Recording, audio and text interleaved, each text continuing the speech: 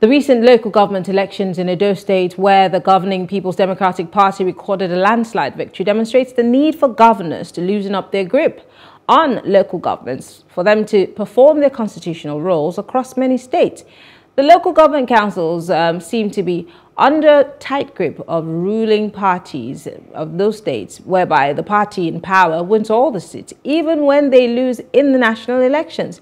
Expectedly, too, opposition parties report allegations of voter suppression, harassment, and results manipulation. Are these types of elections the new norm in Nigeria? And how can we combat this sham elections? Well, joining us to discuss this is Kunle Lawal. He is the Executive Director of the Electoral College, Nigeria. It's so good to have you join us, Kunle. Good evening. Can you hear me, Kunle? Yes, I'm here. I can hear you. Perfect. Good evening, and it's a pleasure to be here. Yes, because we don't have too much time, let's go straight to it. The issue of local governments and state governments, especially continuously, it's seeming like they have no powers constitutionally to do their jobs except by the directive of state governors, has been an issue that's been discussed right from under the Obasanjo administration. Almost at the close of that administration, we also saw that local government elections were now optional for certain states and their governors.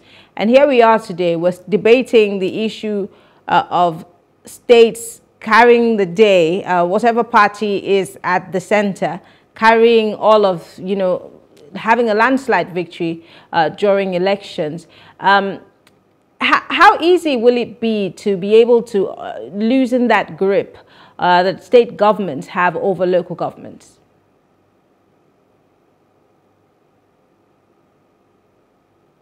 Kunle, can you hear me? So for me, this topic I'm always interested in.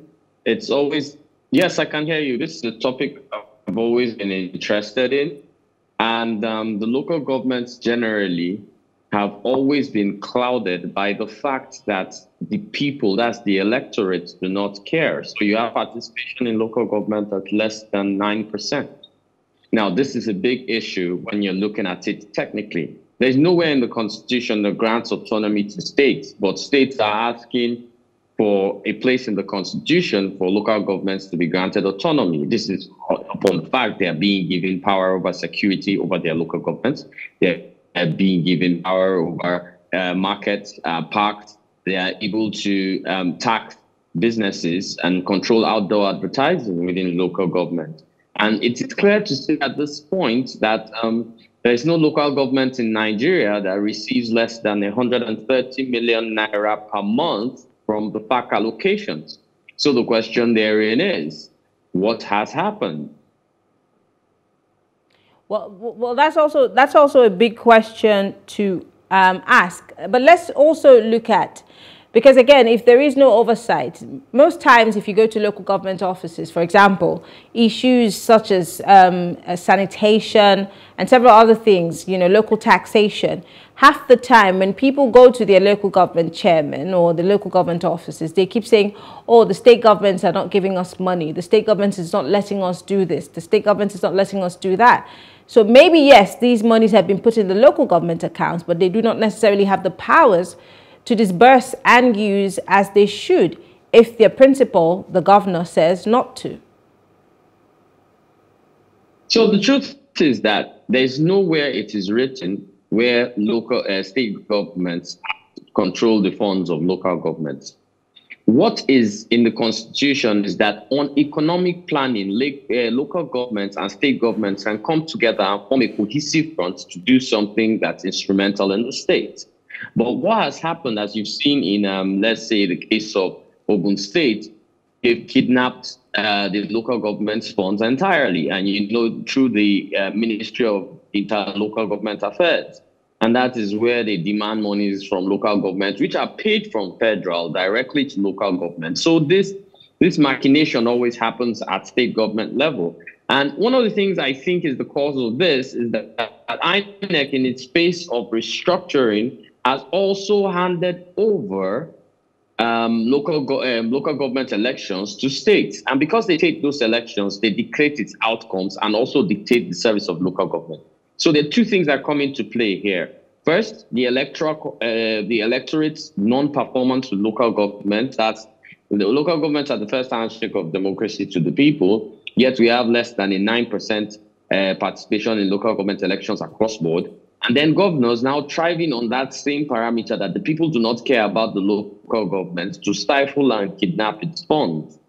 I'll be honest and state clearly that in the case of Ogun State, when this local government chairman refused to give money back to the state, they actually activated something that most of us think is dead, and that is councillors as the legislative arm of local government, and suspended or has taken out now the local government chairman in Ogun State that has refused to perform.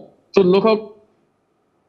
For that local government chairman, I have heard his interview twice, and he's talked about the fact that he challenged, certain things that the governor did. And then, of course, he, like you said, this triggered the councillors voting against him and then, of course, asking for his removal. Now, all of these things happen. Again, it's the ignorance of the people that these politicians are capitalizing on. Because when you tell the average person, or you ask the average person, do you know your councillor? Do you know the supervisor for education in your local government? Or many of them have no idea. I've heard a case where a local government chairman does not live in his local government, comes into the local government on a Monday, stays in a hotel for the whole week, and then on the weekend goes back to his family. How is he supposed to be in touch with what's happening in his community? And how are the people supposed to reach him if he operates from a hotel? I think this problem starts from the top, and you cannot alienate even the fact that the Nigerian federal government decided to build a house or build an estate for people serving in the House of Rep and the Senate, stopping them from interacting with their constituents. And this goes down the line to every other state, every other sphere. So what you're seeing, the anomalies you're seeing in local government is actually reminiscent of what happens upstairs at the federal level. Let's talk about redeeming what's left of what we call a local government. And I think to add that what's most confusing is that you find state governors asking for... Go ahead.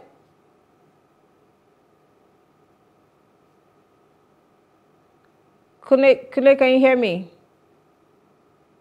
We really have, I think you are having a very terrible network today. Kunle, let me just ask my last question so we can wrap this up. Unfortunately, you keep going on and off. How do we begin to redeem? Where do we start to redeem what's left of what we call local governments, especially election-wise? Because if you are the one who puts the man there, you're able to go to him for accountability.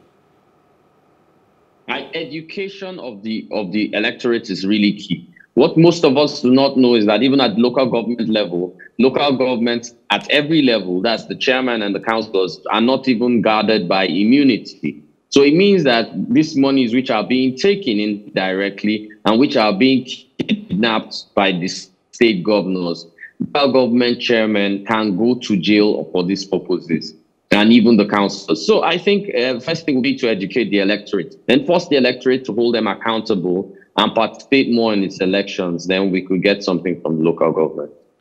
Great. How do we also, yes, that we can be educated. Just for example, let me take, for example, the February elections, the presidential elections. Many people were educated. Many people were called out to come get their PVCs, go out and vote.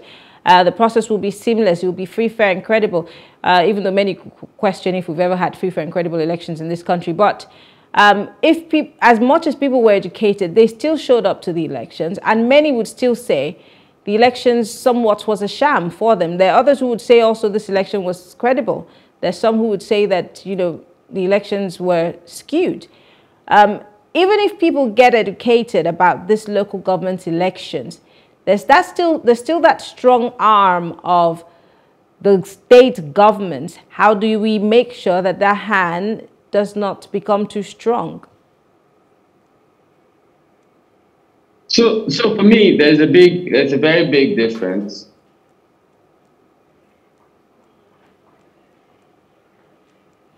For me, there's a very big difference between education or participation of people in voting, which is voter awareness, and then education of what actually happens in politics.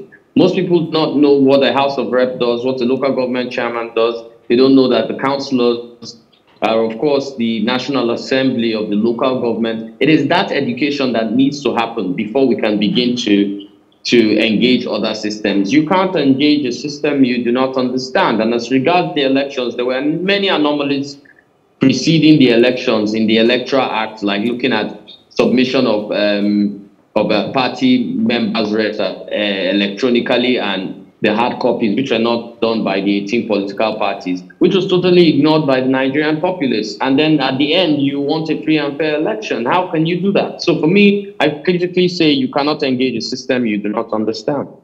Well, Kunle, I wish we had more time to, talk more on this issue, but we will revisit the issue of local governments and their importance subsequently. But I want to say thank you. Kunle Lawal is the Executive Director, Electoral College, Nigeria. Thank you so much for being part of the conversation. We appreciate it.